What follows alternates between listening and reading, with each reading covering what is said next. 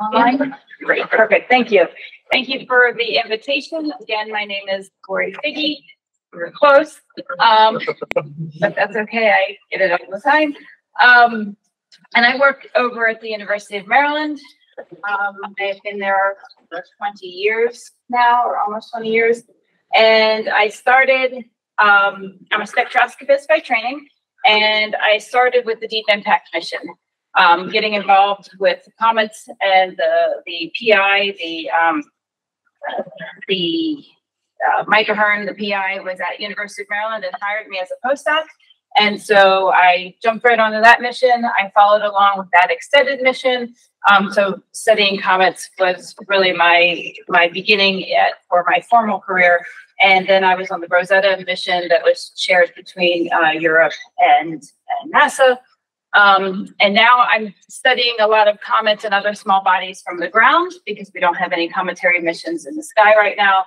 But I collaborate with other colleagues, and we have JWST data, we have HST data on centaurs, on comets, on asteroids, on the moon, looking at lunar hydration. So I'm dabbling in all of the small bodies that I'm going to be talking about today in my presentation, as well as some things with the moon.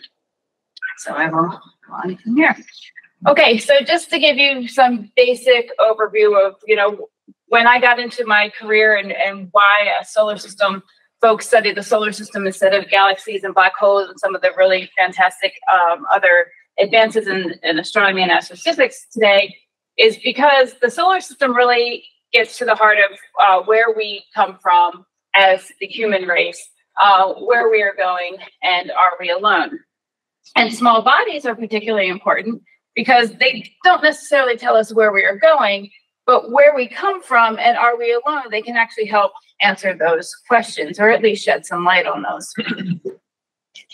And how do they do that? Well, small bodies are the oldest bodies in the solar system, right? They're sort of the fragments of the pre-planetary realm. So they were the leftover fragments as the planetary accretion disk was forming. And so as the cores of the planets are forming, there's lots of little dust particles and ice particles.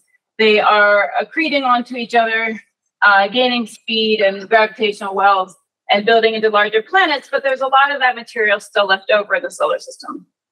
And those materials contain clues from formation, right? They have ingrained in them the temperature of that formation, sort of where they were during the formation based on the temperature of the materials there, the ices that were originally there in that protoplanetary disk. Where looking at the planet Earth, you can't really tell because Earth has gone through so much geological activity and progression since 4.5 billion years ago that it's not a pristine area anymore, right? So you can't study that original formational material. So the small bodies that I'm going to talk about are not only asteroids and comets, the things that we hear most often about, but also centaurs, which are sort of a transitional body between the Kuiper Belt and trans-Neptunian objects out in the colder realms of the solar system that then come under Jupiter's influence and turn into the short periodic comets. The trans-Neptunian objects like Pluto and the dwarf planets out beyond Pluto, and interplanetary dust as well.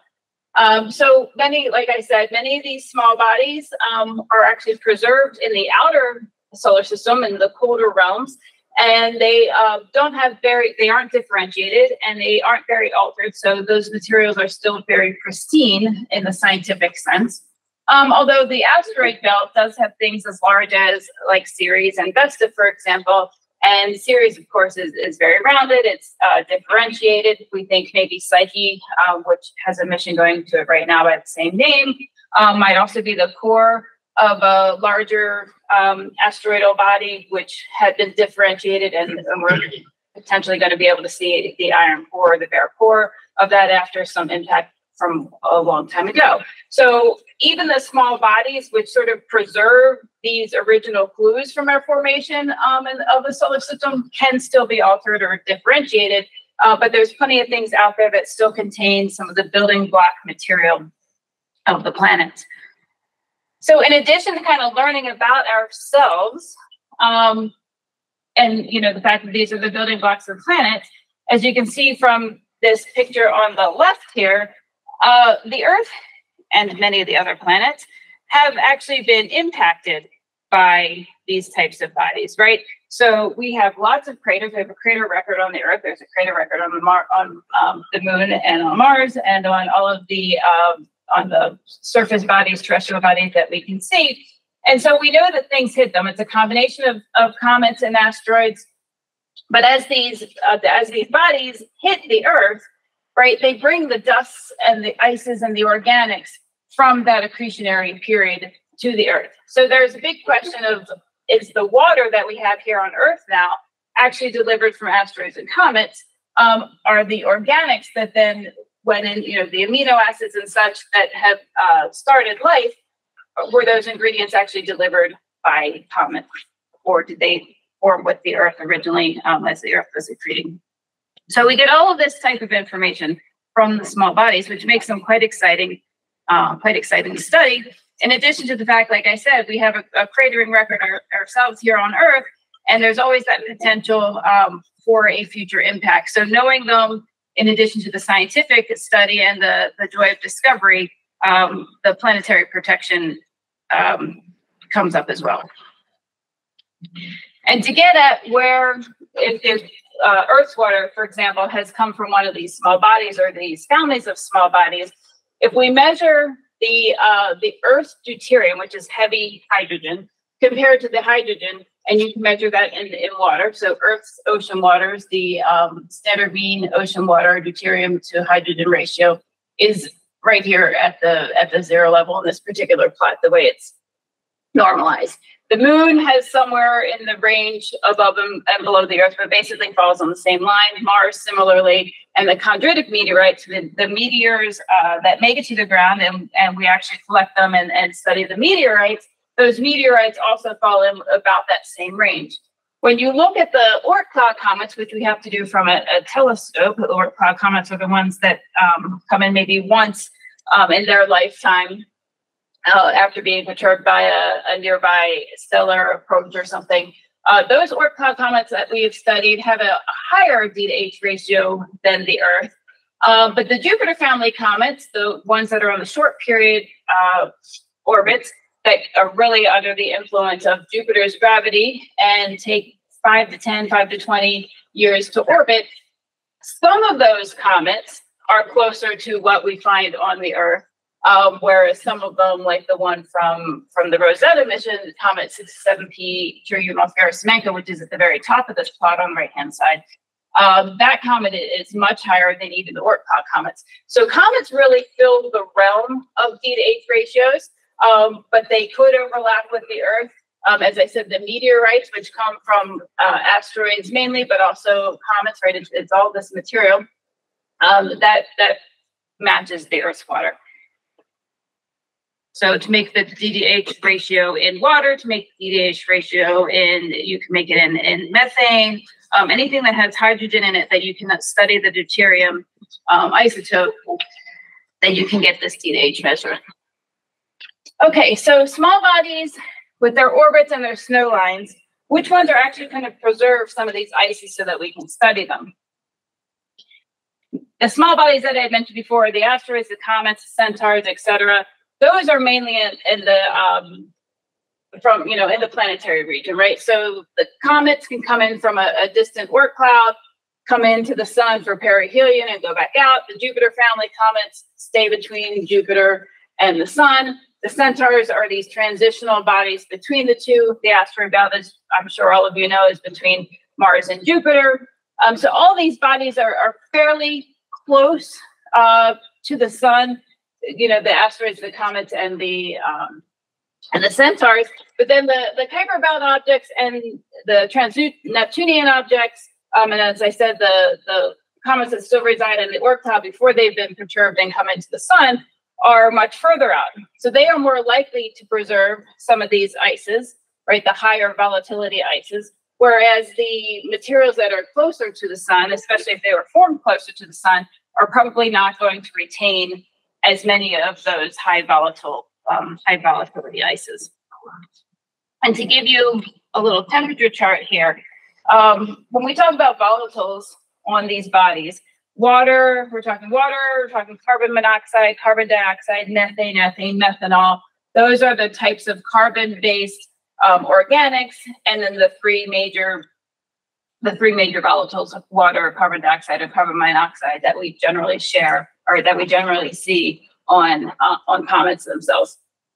The sublimation temperature for water is 160 degrees. So put that in the distance from the sun, you're at about 3 AU. So you're in the asteroid belt and you can still preserve water. But in the inner asteroid belt, you're going to remove a lot of that water because it's going to sublime right from the ice stage to the gaseous stage, find its way out of the asteroid, finding some porous route outside of the asteroid, and then become the gas and move away from the asteroid. The methanol, for example, has a sublimation temperature right around 100 Kelvin, and so you have to be out between Jupiter and Saturn out at 8 AU for the methanol essentially to boil off. Carbon dioxide, you get a little bit further, a little beyond Saturn. And then when you get into formaldehyde and the carbon monoxide, you get much further out into the solar system. So really the brand new comets that we see come in for the very first time around the sun, and these Kuiper Belt objects that, for example, the New Horizons mission visited in the case of Arrokoth, those bodies might be easier. They might hold on to some of these materials more readily. Okay, so I'm going to talk to you guys about activity on these small bodies, what produces the activity, how we study the activity, and what gets me excited every day to go into work and what I do. So small bodies, when they get close to the sun or even in their orbit, even if it only changes by a few AU for an orbit, or partial AU for an orbit, like an asteroid belt. The asteroid itself is not going to change very much, but it still has a perihelion and an aphelion, closest point and furthest point from the sun. These small bodies shed material. They shed material, and it manifests in things like a diffuse coma or atmosphere, a tail, or even a trail across its entire orbit. And we can see these things. These are observational effects that we can see. Now, that shedding of material can be due to numerous things. It can be caused by an impact. For example, the DART mission that happened 2 years ago now, that was a collision experiment on purpose, right, to see if we can deflect something that is potentially hazardous to the Earth. And so that was a particular impact, and all of the material that's coming off has been studied, and it's this dust tail that's really left a trail that you can see in HST images even 3 to 6 months after the impact. And so that would be something we would consider activity, right? It's not a point source of light anymore. Now it has a tail or a trail. We also see an asteroid Sheila back in 2010. It was impacted by something in space, not something homemade or handmade. It's not an engineering feat, but it was an actual natural impact. And that caused this material to be shed from the surface, and it was captured in various telescopes. So material shedding and activity can be caused by impacts. It can be caused by breakup, and a lot of times the breakup is caused by some thermal wave or thermal stresses. So, for example, Comet 73P Schwarzmann-Bachmann 3 broke up, and HST caught this picture in 2006. It was also imaged by Spitzer spacecraft and several other ground-based and space-based telescopes once it was known. But it broke up into several different fragments. Each of those little fragments ended up having a coma because once something has fractured and ice that was inside has now seen the light of day and the warmth of the sun, it starts sublimating because it might be the first time that it's ever been warmed to these certain temperatures. And so you get a tail, a trail, a coma from something like a breakup or a cliff collapse. Quick question. Yeah. When you have the tail, you have the collisions that cause that material to eject like that, can you suddenly get more information about the composition? The interior, absolutely. Okay. Yes. And in fact, so a lot of times you'll see one of these impacts, collisions, outbursts through observational methods, right? Whether you see a brightening or you all of a sudden see a coma or something that's not point source, point light anymore, right? And we do a huge follow-up campaign oftentimes. And part of that follow-up is spectroscopy or some other narrowband filter where you can get more at the composition itself, because yes, you a lot of times are exposing something brand new, either the thing that caused the outburst or the shedding, or the material that has been unearthed, that has not been weathered, has not been out in space for a long period of time. Thank you. Mm-hmm. So another thing is volatile sublimation. And volatile sublimation is just what I was talking about on the previous slide, the water, the carbon monoxide, carbon dioxide, that type of thing. These volatiles that are feeling the warmth of the sun, and for the first time, whether the thermal wave is reaching them on the surface or the thermal wave is reaching them below the surface as it propagates through the body, the small body, because a lot of these things are irregularly shaped or rotate in certain ways where they actually have seasons. And so the temperature wave is a little bit different for every single body. Every single one we see is slightly different. And so that ambient sublimation is often cyclic. And we can see it in comets, and we can see it in things that we call main belt comets or main belt asteroids. And a lot of times, because it's cyclic and dependent on that that solar insolation, that heliocentric distance, you can see this cycle in this pattern in your observations. And a great example, this chart is called the Christmas tree by everybody in the cometary world. This was for Hale-Bopp back in 1995 and 1996. As it was being observed, perihelion is right here in the middle. And all of these different colors of the Christmas tree, the slopes going up to the perihelion point here in the middle, was showing a specific gas as it's being observed through various methods, and how it's increasing with time until it gets to perihelion as it gets closer to the sun. Then as the comet starts retreating from the sun, that material, that production rate gets a little bit slower because it's not continuing to be warmed as much, et cetera.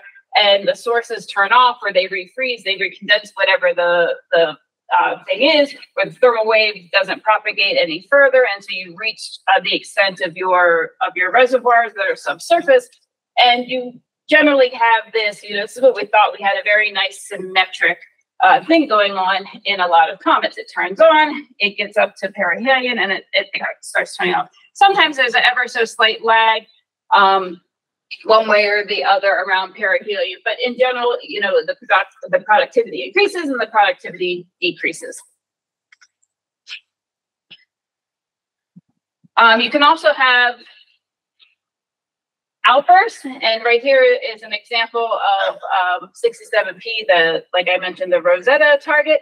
And right here, these were taken in July of 2015 when the comet was coming into its cometary summer.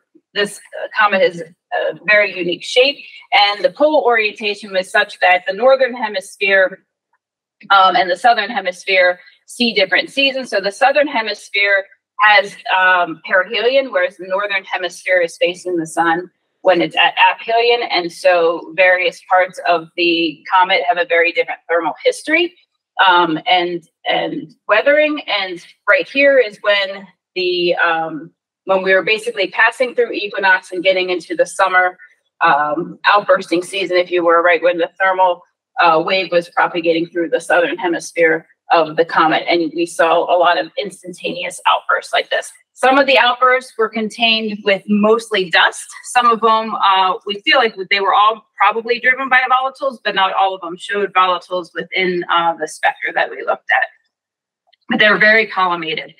A lot of times the collimation has to do with surface features right near where the gas is escaping from. So I already gave a hint because pretty much all I showed you just then were pictures.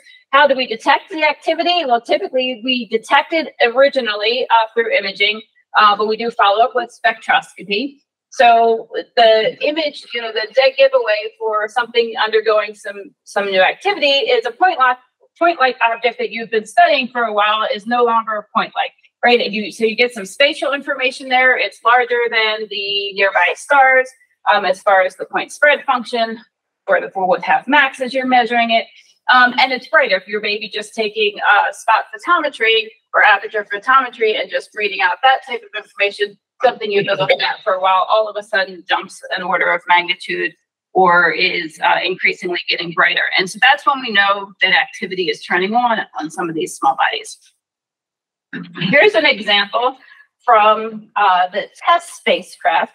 And now the TESS spacecraft is out there looking for extrasolar planets. It is purposely looking and staring at different sectors of the sky and taking numerous scans of that sector all month long, and then it changes to another sector. And so we, even though it's staring at sectors of sky and looking for transiting planets with, orbital periods of up to a month or so on that area of sky, it's serendipitously catching comets and other small bodies that go through its field of view. And in this particular case, in 2018, during this particular sector, they've captured 4 different asteroids, and you can see they're fairly point-like, right? That what you see here in these, or to the right, images from TESS are processed point spread functions, of these asteroids. They are point sources. The image on the left, that's labeled 2014 UN 271, is Bernstein-Bernadelli, which is a comet that was discovered in 2018. Anyway, the number is 2014, so maybe it was discovered slightly earlier, but I can't remember. Sorry about that. But anyway, it went through the TESS field of view for an entire month, and we have several images from it. I was working with collaborator Tony Farnham on this particular paper that he first authored. And what you can see here is all of those other asteroids, all of those point spread functions are all of the colored diamonds along this track, right? They have a much less full width half max of their point spread function, but the comet we know was active, and that's because it followed those black dots, which makes, shows the full width half maximum is much larger for that particular comet, almost double, not quite double. And so we said, okay, it's not a point-like function, which means it's active. The problem was Bernstein-Bernadelli is way beyond the orbit of Saturn. In fact, its perihelion doesn't even come closer than the orbit of Saturn. So why was a comet that we had already discovered, how is that already active so far out into the solar system? So I will go to more on that in a minute, but that is one of the things. So these surveys that we have now that are all sky surveys are actually really useful for small body science because they are helping us get these high cadence observations, just being able to watch something that all of a sudden becomes a transient. And right, that's what we're looking for, a transient to show that outbursting or activity is starting. And then once we know this pretty quickly, we can turn on some spectroscopy follow-ups and we can detect the gases that were expelled from that particular point of activity. And here is a spectrum from the James Webb Telescope showing you CO2 that is detected in one of the centaur objects, 39 Pioterma, and showing a very nice detected signal of CO2. CO2 is one of the volatiles that we know is fairly common in comets. However, it's very hard to detect because we basically have an opaque window through the telluric, through the Earth's atmosphere at these wavelengths. And so we cannot detect CO2 from the ground. We have to detect it if we're detecting it directly without some sort of oxygen proxy or carbon proxy. We have to detect it from spacecraft like James Webb that are looking in the infrared that are above the Earth's atmosphere. Okay, so I'm going to come back to this Christmas tree diagram because, as I mentioned, we generally think of symmetric behavior about perihelion when we think of comets shedding their material and their activity turning on. And one thing to note on this particular plot, if you see the top 2 lines, which are labeled as OH, which is with the proxy of the hydroxyl molecule, and it's a proxy for water because they weren't directly measuring H2O, but OH is the top one, and if you can see the green, it's the next line under that, and that's CO. Out at around 3,4 AU, those 2 lines cross. They still both increase pre-perihelion and they both decrease post-perihelion, but they cross right around that water snow line. The water at that point is condensing out around 3 AU, or it has not turned on. In this case, it's pre-perihelion. And so you see CO as actually the majority of the outgassing for comet Hale-Bopp, but in fact, it is not more abundant within the comet. It's about 20 to 30% of the gas in comet Hale-Bopp is CO compared to water. In comparison, we do occasionally see comets that are not typical. As I mentioned, none of the comets seem to look the same. They each have their own interesting geography and topography, but some of them even have unique activity. And this particular comet, Comet Garrod, C2009 P1 Garrod, had water that reacted, water that acted similar to a typical comet, where perihelion is this dashed line right down the middle, and it increased as it got to perihelion, and then it started decreasing in the amount of water that it was producing. But the CO, which was measured from several ground-based telescopes in Hawaii and down in Chile, and then measured by the Deep Impact spacecraft, you can see the carbon monoxide is measured, and it just keeps going. It never turns over until we get to the point where our telescopes that we had available and looking at this comet weren't sensitive enough to really go beyond this point. But at this point, the amount of CO compared to the water measurement that was taken simultaneously was about 60%.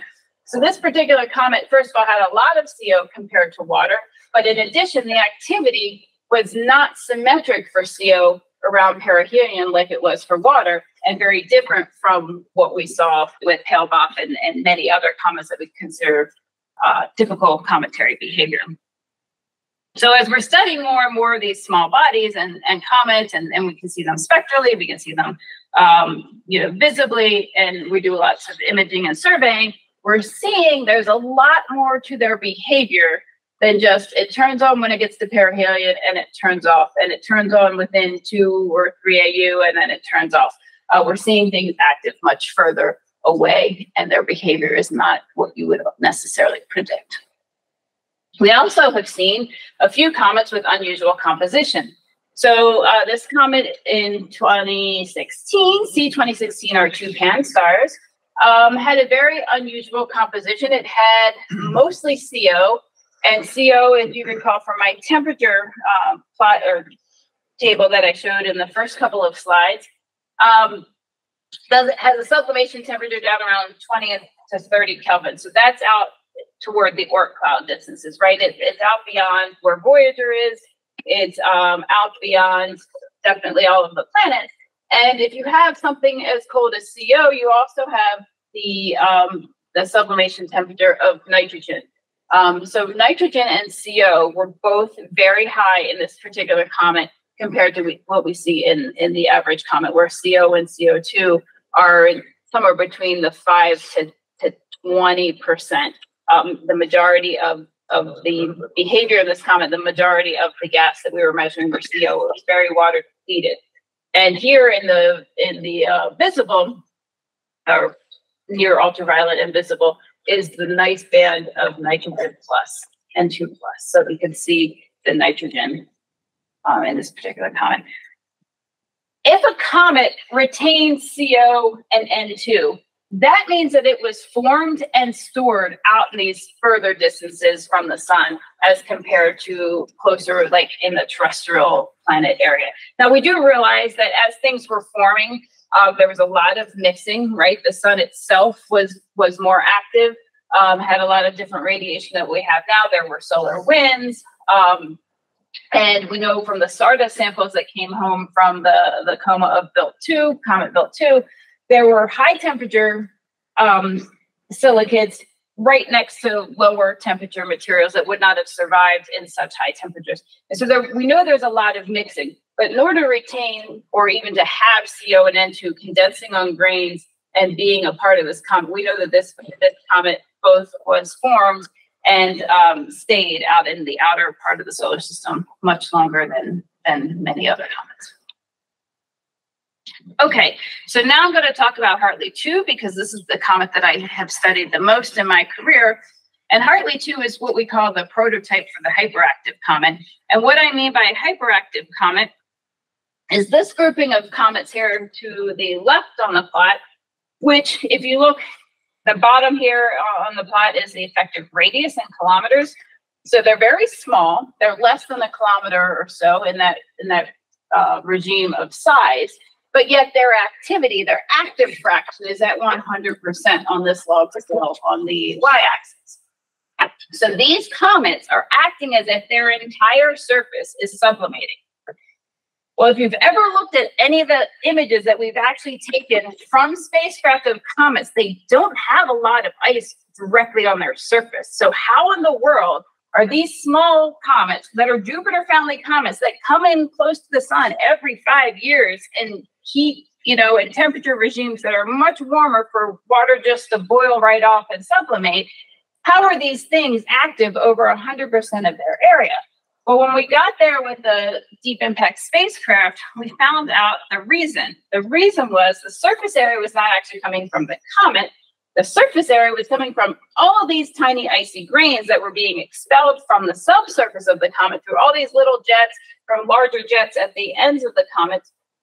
And this increased surface area from every single one of these grains is what bumped us up to about 100% activity. What's interesting about this comet, as we've studied it over that particular apparition in 2010 with the deep impact spacecraft, and then later, is that its activity is actually changing. And so spectroscopy-wise, spectroscopically speaking, we could measure the typical carbon dioxide, we could measure water. It doesn't really have much CO. The CO2 to water ratio is about 20% in this comet. So yeah, puts it toward the higher range for most of Jupiter family comets. We can also measure the ice. This ice for small grains, those are the grains physically in the coma itself, not on the surface.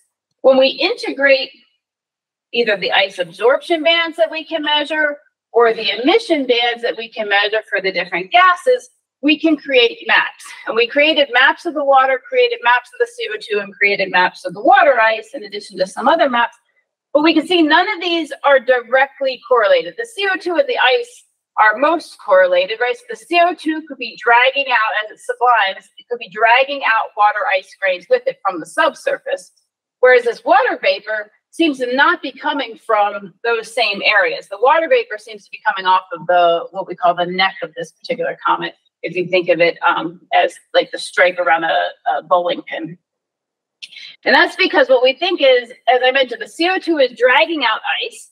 The ice, a lot of it is sublimating as when it hits the coma and giving us this extra water that causes it to be hyperactive. But then some of the ice grains do not escape the gravity well, and they do actually fall back onto the comet. And they coat this smooth gravity low of Hartley 2, and then that releases a little bit more water sublimation. So water's coming from a couple of different places, but the active fraction that gets it over 100% are actually because of the ice grains. And here is just, I said it was sort of the prototype of hyperactivity. There's no necessarily do that pictorially of what might be going on. But as I mentioned, the activity of this particular comet is changing. 1991, we took measurements of water, and the very top point on this plot, which I cannot point to because I am too short, but I will do it for those folks online who can see what I'm showing. This point, for example, is the highest water production rate we have for this comet from 1991 measurements from HST. And then the very next apparition in 1997 and 1908, this comet was measured with water production rates about a factor of 3 lower. By the time we got to the 2010 apparition of this comet, which was yet 2 apparitions later from 1997, 1998, and when the EPOXI mission was there and measuring the comet, we reduced again by another factor of 3. So almost over the course of 20 years or so, this comet has reduced its activity by about a factor of 10. And the measurement that called it hyperactive were these first couple of measurements. At this point, it's almost not hyperactive anymore. It wouldn't fall into that 100% activity any longer. And in fact, October 2023, so just about 6 months ago, the comet came to yet another perihelion. And here are two measurements from Lowell Observatory out in Arizona of the water pre-perihelion and the water post-perihelion. So it seems like it's dropped yet again in the 2023 time period. And so if this comet keeps reducing its water reservoir every single time it comes close to perihelion, eventually it's going to fall off to the point where we might not detect it. We might not be sensitive enough to measure its water, but also it is no longer hyperactive. So the question remains, what made it hyperactive to begin with? Are all comets hyperactive at some point, and then all of them sort of lose their volatiles to the point where they're no longer hyperactive? And these are the kinds of questions that keep us going in our field, because we're trying to get to the bottom of that. Are there reservoirs in there that just never get tapped? Are there reservoirs that get secluded based on some sort of rotation or season, and sometimes they turn on and sometimes they don't when the comets burn out and become dormant comets? The next comet I want to briefly talk about is Comet 12P. You may have heard about this one in the news recently, because it is the comet that could have been seen if you had perfect dark skies during totality last Monday. This was the comet that is coming to perihelion next week at a distance of 0.78 AU from the sun, and it was between Jupiter and the sun, like I said, during totality, if you could see it. This particular comet was discovered back in the 1800s, and it was discovered during an outburst. So this comet has been known to outburst for a couple of centuries already, and it has very distinct patterns in some of its outbursts. And there's been many observations of the comet this particular year, not just because it's been outbursting very frequently and we've been able to see it, but because there's all of these surveys that have been watching the sky a lot more. Amateur astronomers and professional astronomers alike are capturing this comet and watching it develop as it's getting close to perihelion. We don't know the exact driving mechanism of all of these outbursts, but we do know that they are volatile controlled, or we presume that they are volatile controlled, because there are measurements of several volatiles within their outbursts. And here's just a smattering of some of them that I grabbed from various folks on comet observation mailing list. This was from Terry Lovejoy. The Devil Horn comet got its name from this particular observation from last July when it outburst. Here it is right after an outburst near an 8th magnitude star the night before. The person, Bob Gardner, who took this image, said it was 2 to 3 magnitudes less bright, and tonight it was brighter. That particular night it was brighter than that star in the field of view. And here you can see a pre-outburst image, beautiful tails and everything, filaments coming off of the comet. But if you look at the size of its coma and then compare it to the far right image, the coma has almost doubled in radial size, and that was back in a couple weeks prior to the solar eclipse. Had this particular outburst waited until the day of the eclipse or the night before the eclipse, it might have given us a bigger, brighter show during the eclipse. And here is the light curve for that comet. Basic light curve photometry, you can see every single one of these spikes as it's coming in, 200, I guess this one's 400 days pre-perihelion. All of these are several magnitude outbursts that this comet is undergoing. So this is a very active comet. It's a Halley type comet. Like I said, it has a 71-year period. And so we, in our lifetime, most of the folks in this room and online, this is the time we get to see it. So enjoy it while you can. Oops. Okay. And a comet that comes around every 71 years leads me to comets that are even further away and still are displaying some sort of distant activity.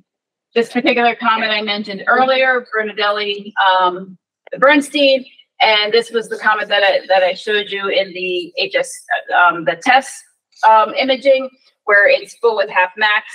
When we looked at it, it was larger than all the Point Lake asteroids that were serendipitously caught in that 30-day sector.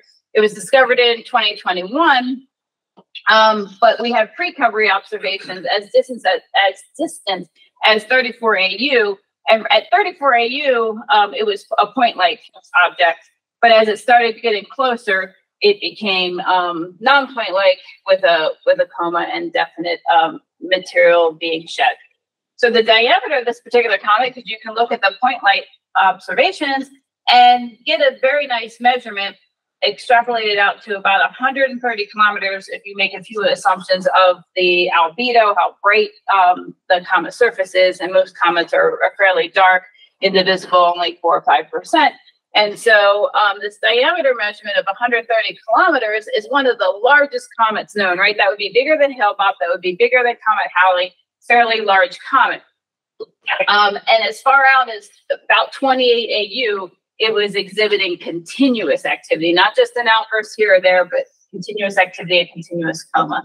And that's the one that comes not even as close as Saturn in 2031. However, we have very powerful telescopes these days coming online in the near future that should be able to detect it in 2031, even at those distances. We also have comets like 2017 K2 Pan-STARRS, who experienced perihelion back in 2022 at 1.8 AU.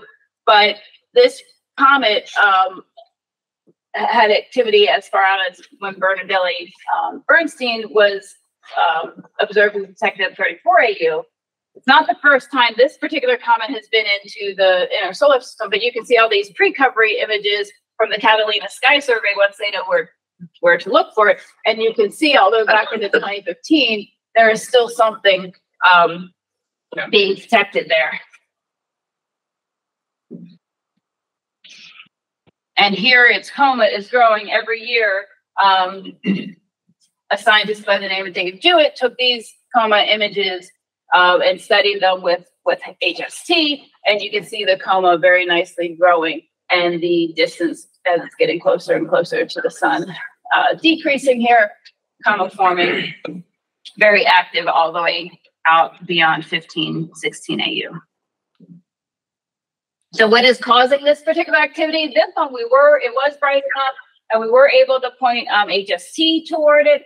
And we saw that we also had ground-based telescopes pointed to it, and we did not detect any CO2, but we could detect CO. And James Webb was not had not been launched yet, and so we could not do CO2 from the ground because of the opaque atmosphere. But we could measure the CO, and we did measure it right here with some radio telescopes down in Chile and in Hawaii, and we could also measure the ice. And there is water ice being drug out, we assume by a similar method as the hyperactive Hartley 2, and it's being driven out by CO, which is being measured here. Because beyond 13 AU, where we see the activity, that would be even too cold for CO2. It's beyond the CO2 water line, so it must be the CO that's dragging out the water ice. So for all these future distant active comets and active centaurs and active Kuiper Belt objects and dwarf planets, in order to see them, here's a timeline on the bottom here with year. We're a little beyond 2020. The data were collected up until about 2018, 2019, and heliocentric distance on your y-axis. And you see most of the comets that we know, whether they're from the Pan-STARRS survey or Catalina Sky Survey, all of these comets that have shown activity at fairly large distances, really, we never breached, right, 10 to 15 AU because we weren't that sensitive. When we started being able to detect the comets like K2, both in activity and the pre-covery images, if we put Bernardelli, wrong direction on here, it would be off the charts, literally, up there on the top. And so it's really going to take observations with JWST and other, like I said, coming online, surveys that go deeper in order to see some of these things with activity, especially if we then start looking for them in the pre-covery type of observations. So as I mentioned, JWST, because it's more sensitive, it can see further. It opens doors to studies that we haven't been able to do yet. It's a spectral phenomenon, right, that we were looking at to understand some of the compositional information. But JWST also gives you your spatial images. So you can resolve the species, know where they are coming from with respect to the comet and the coma, whether it's sunward, anti-sunward, et cetera. You can see some of the distribution, which gives us a little bit more information on maybe the shape of the comet, seasons on the comet, or the other small body, et cetera. And because it's in space and avoids telluric absorption, it can detect all of the major things we know are compositional constituents on comets: water, CO2, and CO simultaneously, along with organics and some isotopes. So in the last few minutes here, I'm going to jump from standard comets, as if you will, to main belt objects, main belt comets / asteroids that also show activity, and explain how they're slightly different from comets. And this was a paper that was published last year by Mike Kelly from the University of Maryland, looking at comet or asteroid 238P Reed, which was known to have cyclic activity. And even though the cyclic activity could be observed and looked at in the water lines, nobody was ever able to actually detect water just because the sensitivity wasn't there. So this activity was going on. There was clearly dust following, in this coma around this particular asteroid / main belt comet. But we didn't know what was producing it, or what it was composed of, except for we could see the reflected dust. And so by turning JWST on it, it was actually, this is just an infrared image of it, not showing any particular band. But when you broke down that reflected light with what was measured in the water emission band, you can see there was a water coma as well. And you can see a very nice signal-to-noise detection of water right here in that particular spectrum. That's the bottom spectra in the middle plot here. Now, compared to a comet, Comet Hartley 2, because we always seem to go back to Comet Hartley 2, if you're from Maryland, being one of our targets of deep impact, you can see, okay, yep, CO2 was measured, water was measured in both this main belt comet and in Hartley 2, but the organics are missing and the CO2 is missing. And so living in the asteroid belt for a very long period of time, probably almost the 4 billion years, 4.5 billion years age of the solar system, if it had higher volatility molecules like CO2 and the carbon chain organics, those things have sublimation temperatures that are much colder than what you feel in the asteroid belt. And so these have all been depleted. They've been boiled off. The thermal wave would have propagated through these small main belt objects that aren't as large as things like Vesta and Ceres. And so water was detected in this main belt comet. It is active, it is cyclic, but it does not have any CO2. And that is one of the distinguishing things we think is between asteroids and comets. The asteroids can still retain a bit of water, but they don't have any of the higher volatility species. Whether or not those species were ever there, or whether it formed exactly in place where they are now and weren't put there as the larger planets migrated is an interesting question. And so right here is where that comet Reed, 238P Reed, falls with respect to all the other comets that we have this measurement for, the CO2 to water ratio, because the CO2 is just an upper limit measurement. So it's more a main belt active asteroid than a comet. All right, now we jump to centaurs real quick. Centaur / Comet 39P Oterma was also observed with James Webb last year, and this was the first detection of CO2 in a centaur. Again, centaurs are those transitional objects between the outer solar system and getting into a shorter period comet orbit under the influence of Jupiter's gravity. And not only did we measure CO2 for the first time in this type of object, but we also measured a nice ice band. The black is the spectrum of 39 Pioterma. The blue is the spectrum of 67P Churyumov-Gerasimenko, which was the target of Rosetta. And you see the black and the blue don't match very well. But again, coming back to Comet Hartley 2, this red line, we overplot to show you Oterma does not have the same amount of water and CO2 emission lines as Hartley 2 does, but you can see the ice absorptions, which would be down here at 2 microns, and this ice absorption really large and nicely fit together here at 3 microns are similar. So it's quite possible that 39 Pioterma, the CO2 that we've detected might also be spitting out a bunch of ice particles, small ice particles like we saw in Hartley 2. And I believe this is my final slide before I thank you.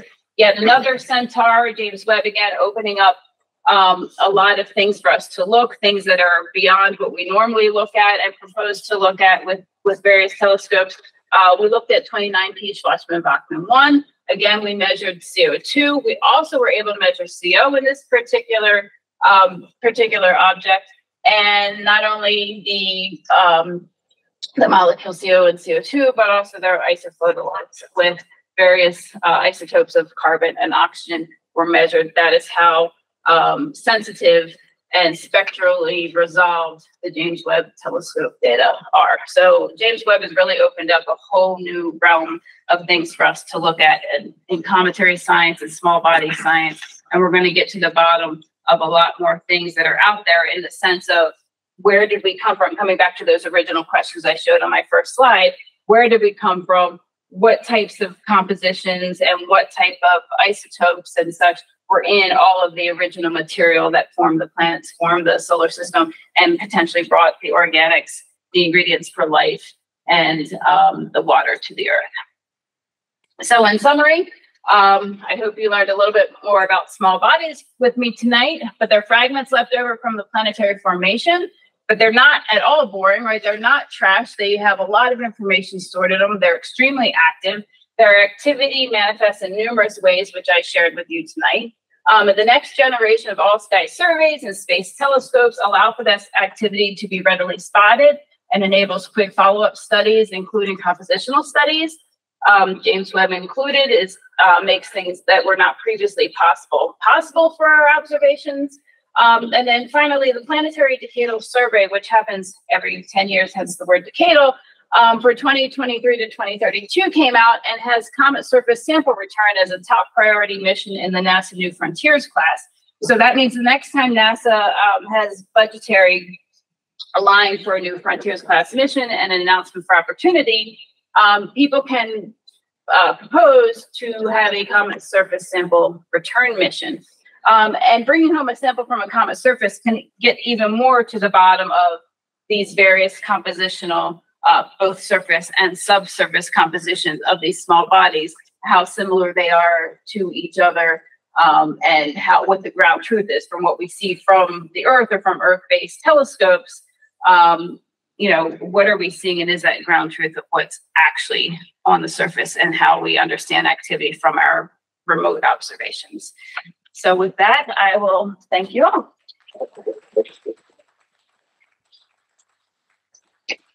Let's start it here. Do we have questions? Yes, we have several. So you had your hand up first. Yeah, absolutely.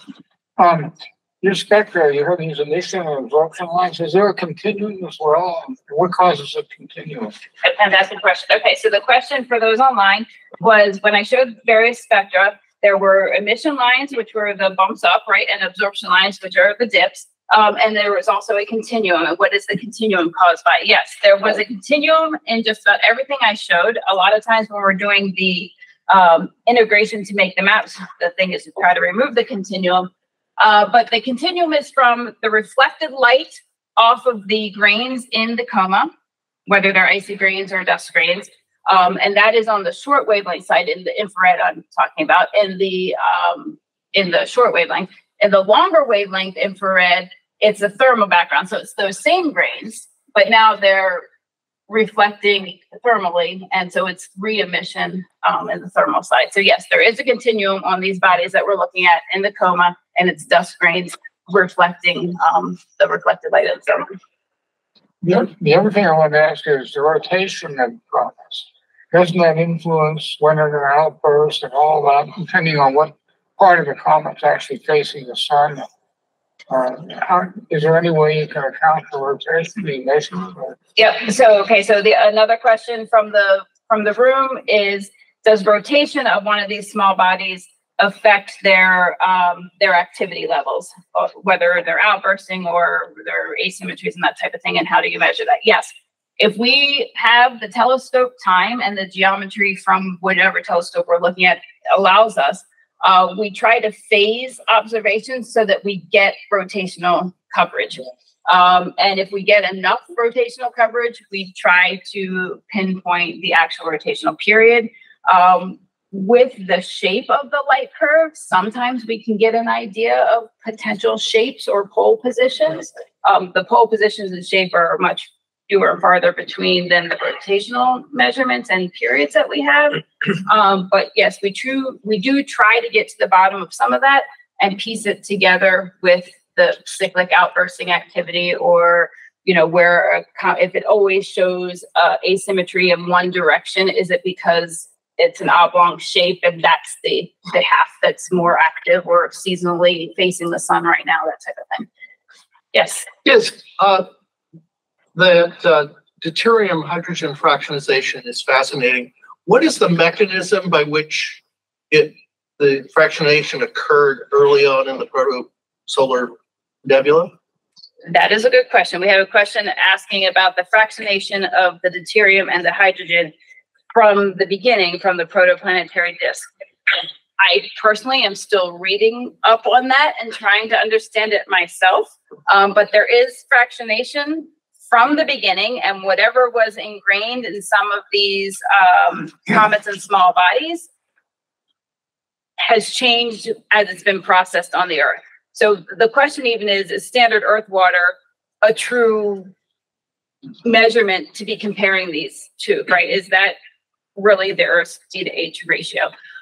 So yes, there is a process. I can't tell you all of the specifics because I am still learning it myself. But I think we have questions on the line.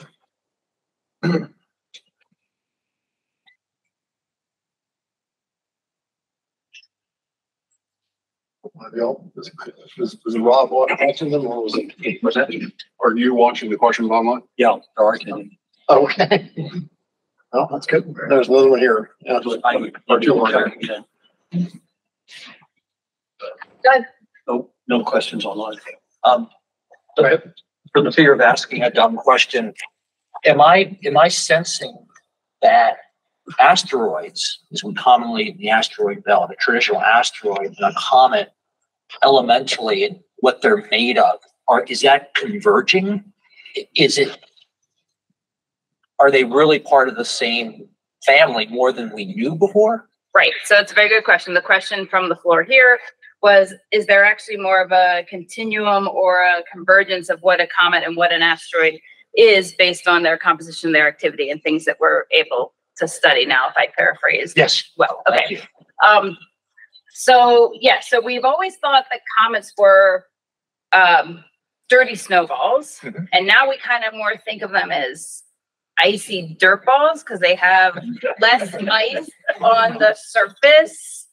That they're not just this icy thing that comes in, right? There's some subsurface ice, and they're definitely still retaining volatiles, or we wouldn't be measuring N2, the nitrogen, the carbon monoxides, and the highly volatile species. But the fact that there is activity and there is water in the asteroid belt and lots of mixing in between of chondrules and various things that we see in the cometary samples and meteorite samples that we do have from the coma of belt 2 and from meteorites, and the samples from the asteroid belt and the near Earth asteroids like Bennu and the Hayabusa experiments from JAXA, we are seeing a lot of similar silicate materials in both the asteroids and the comets. Okay, the CAIs in both the asteroids and the comets. So they both have been very hot, or there was a lot of mixing in the protoplanetary disk. The higher volatile species, though, we are still only seeing in the dynamical things that we call comets, right? Things that go beyond or spent part of their lifetime beyond the asteroid belt. So I agree with you that there is a continuum of these bodies. I agree that there is a whole lot of mixing. I don't think too many comets have been captured and are in the asteroid belt. So I don't understand anything tonight, but what I think, or did I hear that, or is a comet a byproduct of asteroid activity? No, a comet. So the question was, is a comet a byproduct of asteroid activity? No, a comet is not a byproduct of asteroid activity. Lots of these fragments of grains forming and ices condensing on them happen at the beginning of the solar system, and they've been dynamically perturbed throughout our solar system. And the things that are in the asteroid belt have just been much, much warmer and have lost most of their volatiles, and they're fairly dynamically stable. And the comets come and go at their leisure, or the leisure of a passing by star, or a gravitational lineup with Jupiter. And so the comets are shedding much more material. When you see things with these long tails in the sky, those are comets, those are not asteroids. We'll grab you and then you. Is there a way of measuring other element abundances in the comet? Maybe the noble gases in that? The noble gases, okay. So the question was, is there a way to measure some of the noble gases, for example, in comet? And yes, the answer is yes. Mass spectrometer can do so. In fact, on Rosetta, we have a very functioning mass spectrometer that measured, it measured nitrogen, and it measured argon, I believe. We also, with stacked images in the ultraviolet, saw an absorption of argon. So neon we did not detect, but argon we did. But argon we did. You can't detect that in the sun very easily. It's no gases. So that's valuable. Yeah. So mass spectrometers in situ in a coma of a comet. Yeah. It has been done. They can get to some of the noble gases. Question. Sort of a two-part question. Did I correctly understand that the JWST will have more of a capacity to detect organics? And if so, which organics? Very good question. Yep. So the question was, will JWST have the ability to detect organics? If so, which organics? So yes, it is more sensitive. And so when something has a very low abundance, right, it's only 1% compared to water, or even a fraction of a percent compared to water, you have to have a fairly high sensitivity in order to see it, come above your noise. We have some very high spectral resolved telescopes here on Earth. In Hawaii, like a 10-meter telescope at Keck or Gemini, and those 8 to 10-meter telescopes can spectrally resolve something, but it still needs to be shifted enough in the emission from the Earth's atmosphere that you see some of these organics because they overlap with things in the Earth's atmosphere. And so the geometry of the passing by object has to be at a speed that shifts it out of the Earth's telluric lines, and then you can see it spectrally, and it can be resolved spectrally. But the sensitivity of James Webb is so much higher than the ground-based observations, and you don't need to worry about getting out of the telluric line. So even at these fractions of a percent, you should be able to measure these organics, in addition to the water and the CO, so you can get the relative abundances of these. The types of organics, typically methanol, methane, ethane, HCN, which is not technically an organic, formaldehyde. All of those are in that 3 to 4 micron range, which is prime observing time for JWST. Thank you. Yeah, and all of them have been detected in a comet at some level, most of them in a very bright, very big, very prolifically active comet like Hale-Bopp. But if you're just looking at the run-of-the-mill comet and you're trying to get a population study of do all comets have this, or is this a routine number of organics, or what's the potential that they actually brought it to the Earth, you want more than a study of one, right, or a measurement of one or two. And so James Webb opens that door because it can measure the much lower abundances in a much larger population.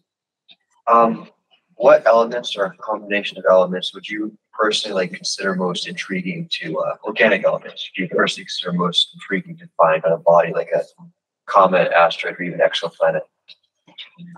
Okay, so the question in the room here was personally which organic molecule or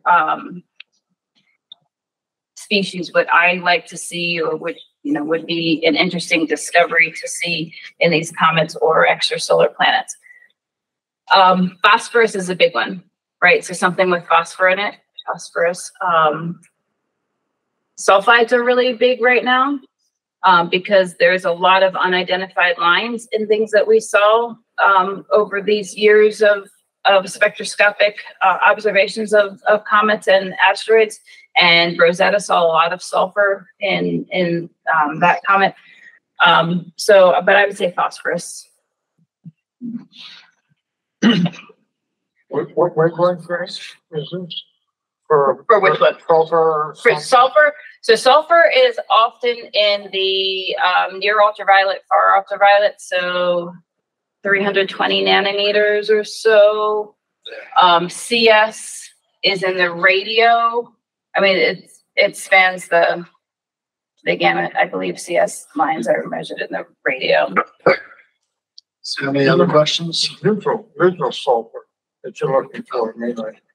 Neutral sulfur is actually, some of that is in the visible. Yeah. Yeah. It's not, but there's no ionized. There's not much ionized stuff. Is there? Or is it? I'm not positive. Yeah. Was there any other questions? We're past our time and losing people. I got accolades from the online All right. people. Yes, Thank very you. much so. Thank you very much for again.